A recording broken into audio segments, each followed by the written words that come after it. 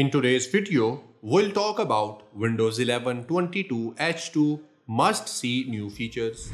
Myself Mohammad Zubair, and this channel is all about showing you how to become a highly paid IT pro really fast. So without any further ado, let's get started. Well, Microsoft was expected to ship some of the updates with 22H2 update, and we were expecting some of the updates in terms of the user interface, background processes, and some feature improvements along with some additional features. The next update for Windows 11 is expected till October, and Microsoft has announced some of the updates in February, but the major updates are expected to be arrived till October. In case if you want to see and if you want to experience some of those updates that you will get in October, you can go with the Windows 11 Insider Preview program, and then you will have some of the updates earlier. Now let's see what are those updates and how they looks like. I will start with the Start menu. The first update that has been done in Start menu is if you click on your Start menu button, and from here if you go to your Power option, here you can see we have one more option in here that says Sign in Options. Earlier we do not have this menu here. If you just click on it, it will open the settings for your sign in options, and you have different things like you can set your password, picture password, you can do additional settings related to your sign in options. So that's a really good thing. Well, now Microsoft has changed one more thing, and if you click on your Start menu button again, and now if you go to your All Apps section, here we have a new folder, or you can say new directory with the name of Accessibility. If you just click on it, you can access different utilities of your Windows 11. Earlier, Microsoft used to have Windows Ease of Access folder, and it used to be under the W category. But now we do not have any that sort of thing. Now they have changed it to Accessibility. The next update or the next change that Microsoft has done is if you right click on your Start menu button, or if you press Windows plus X key, it will open Quick Links menu. From here, earlier we used to have Apps and Features, but now Microsoft has changed its name and they have added Installed App instead of it. So just click on it and it will open all the applications that have been installed into your Windows 11. I will talk about this in more detail later in this video. Now let's see some of the changes that have been done in terms of the taskbar. Well, first of all, if you go to your notification center by clicking on your clock or your date, it will open something like this. Now Microsoft has changed its interface, and now we have different sections in here. Along with that, you also have Focus Assist settings that you can access straight away directly from here. And not only that, Microsoft has changed the design and they have included a background, as you can see in here. Other than that, you have a different section for your date and calendar. So that's a really good improvement in terms of the user interface. The other major thing that have been done in terms of the taskbar is if you hover over the search icon of your Windows 11, it shows you all the history that you have searched in your system till now. Now you can change it. Right click on your taskbar and open the settings. From here, under the taskbar behavior section, we have a new option that says show recent searches when I hover over the search icon. If you uncheck this option and now if you hover over the search icon, you will not see anything about any history in your Windows 11. So that might be a good feature for a lot of people. Other than that, the major update and one of my favorite is if you hover over the volume icon in your Windows 11, and now if you move the wheel of your mouse, it will increase or decrease the volume. This feature does not work from the touchpad of your laptop. You should have your mouse attached with your system, and only then you will be able to access and use this feature. Now I will talk about some of the updates that have been done in terms of the settings of Windows 11. So first of all, Microsoft has introduced the Spotlight collection. Well, basically it is a new feature that will change the desktop background automatically with different pictures around the world. If I go into my personalization section, and here I have my background, if you just click on it, here along with your picture, we have one more option that says Spotlight collection.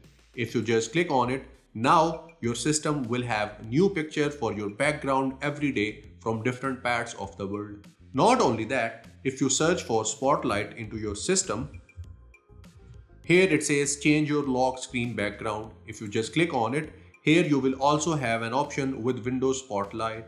Now it will again do the same thing by having different backgrounds every day. The other major update that has been done on your sound section. Go to your sound section from your system into your settings, and in here you will see a warning when a microphone access have been restricted in your privacy setting, and that will be under the input section.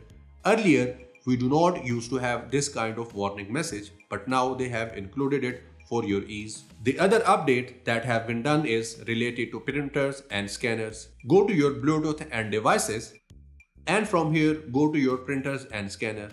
Well, now Microsoft has updated it, and now they show you more details about your printers and scanner.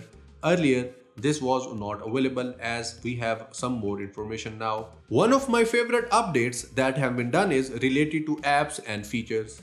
If you go to your apps, earlier this section was called as apps and features, but now they have divided it into installed apps and advanced app settings. If you click on your installed apps, you will have your apps that are installed into your Windows 11, and along with that you have some of the layout options. First one is the default one, which is the list view obviously, and the second one is the grid view, and the last one is the tile view. You can go with any one as per your liking. I'm okay with the list view, so I'll go back with it. And if you go back, here we have advanced app settings. Earlier, both of these were used to be into the single category known as apps and features. I'll go to my advanced app settings, and from here you can do a lot of things related to your apps. One more update in terms of setting is now on my find device page. For that I need to go to my privacy and security, and here we have find my device section. Well, now they have included some of the links that will help you to learn more about the privacy resources of your Windows 11. For example, I want to know about privacy dashboard in terms of my find my device feature.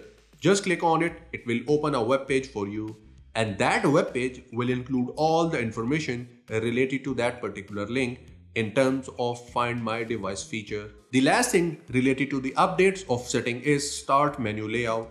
Well, if I click on my start menu button, here you can see we have some of the pinned apps, and down here we have some of the recommended ones.